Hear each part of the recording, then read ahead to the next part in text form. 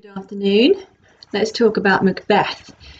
If you're in year 9 and you haven't started Macbeth yet, then now is quite a good time to maybe research a little bit about the play online or ask parents if they've heard of it.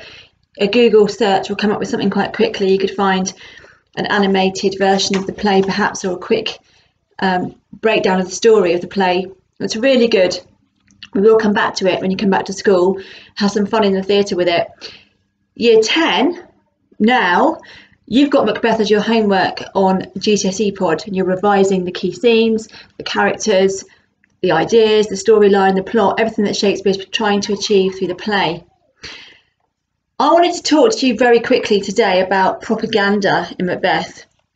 Now, on one hand, it's a play about the supernatural, isn't it? It's a play about Duncan being killed, about good and evil, light and dark, Macbeth's ambition, his hamartia, his destructive nature, how he allows his desires to destroy everything, and it eventually leads to a terrible, chaotic misery across Scotland, where for years, I think, the people live in a terrible state of chaos and unrest.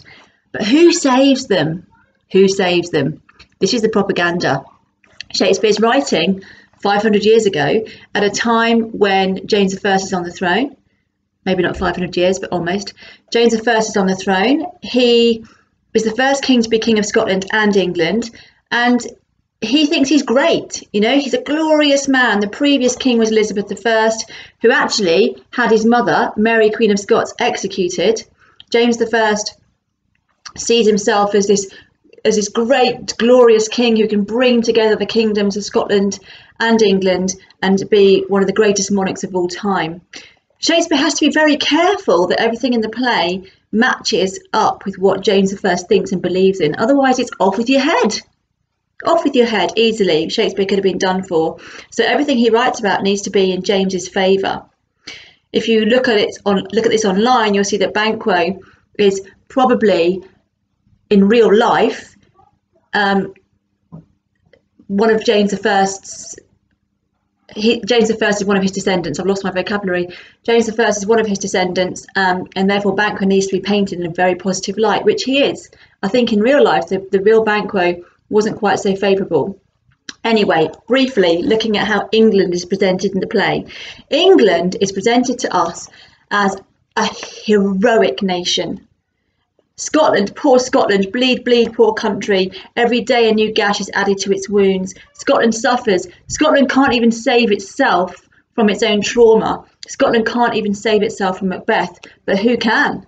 The English can, because the English are brilliant, aren't they? And that's the propaganda in Macbeth in the play. Shakespeare has to present the English as these great warriors, these great heroes that can save Scotland from its terrible fate.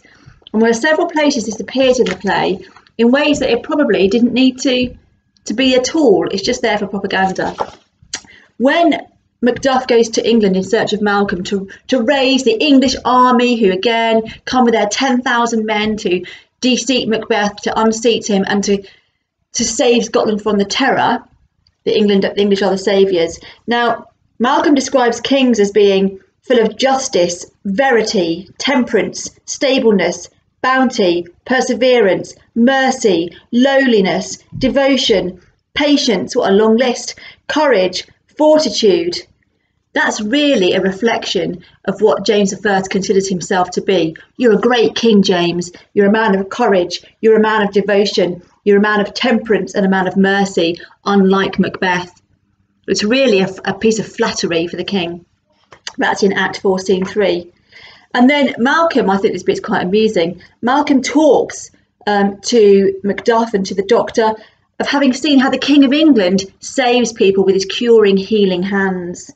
In Act 4, Scene 3, he says, "A most miraculous work in this good king, which often, since my here remain in England, I have seen him do. How he solicits heaven himself best knows." And then he talks about how the King of England goes around curing people and almost being like Jesus with his healing hands. And that's not really necessary. Creates a good contrast against the monster Macbeth, but also is another massive piece of flattery for James I. And finally, at the end of the play, when Malcolm is crowned, he says, "Oh, and also, by the way, Thanes, let's call you earls. We'll stop calling you Thanes. Thane means lord. We'll call you an earl." Now, earls are English. What he's saying is, let's all try and unite. At the time the play was set, not written, set, Scotland is an entirely different nation, completely different nation to England. There's no relationship between the two. Really, they're enemies.